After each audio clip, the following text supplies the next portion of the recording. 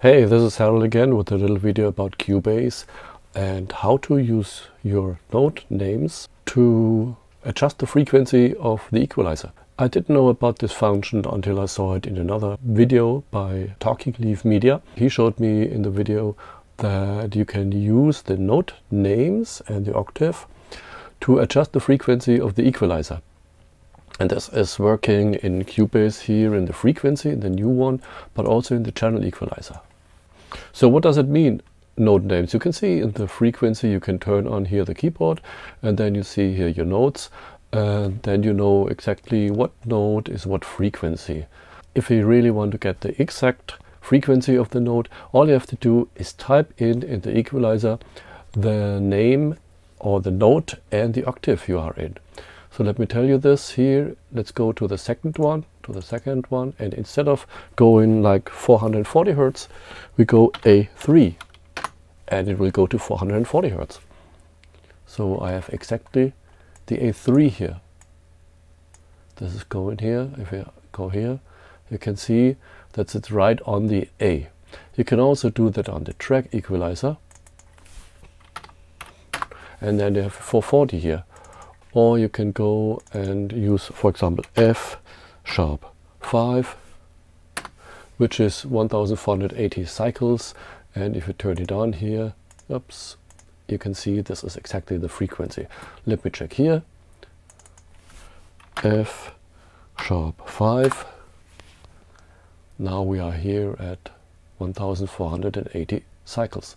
So why you want to use this anyway? Let's just turn that off for a moment, like here. Okay, I have a little arrangement which is from the media bay, from the Cubase internal media, the Rocket, and it sounds like this.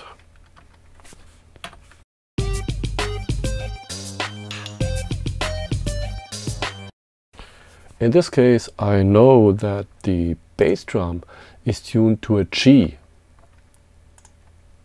So if I turn it on here, the bass drum is here.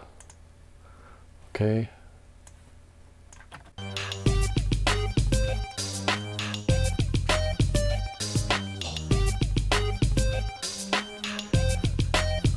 I know that the bass drum here is on G0. And if I want to get the bass and the bass drum a little bit tighter, what I can do now is, for example, dip the frequency of the bass drum in the bass. Ideally, you would use a dynamic equalizer or use some side chaining, but it works also here. So just let's turn this off and go to this is the equalizer now on the bass. Let's go here. It was on G0. Is about 49 cycles. Let's turn this on, like this, and now let's see how this works.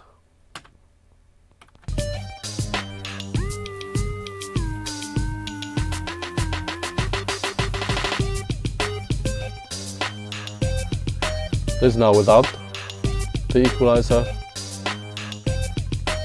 This is now with the equalizer. So the equalizer is dipping exactly the frequency of the bass drum to make a little bit more room for the bass drum when it's kicking in and the bass is running at the same time.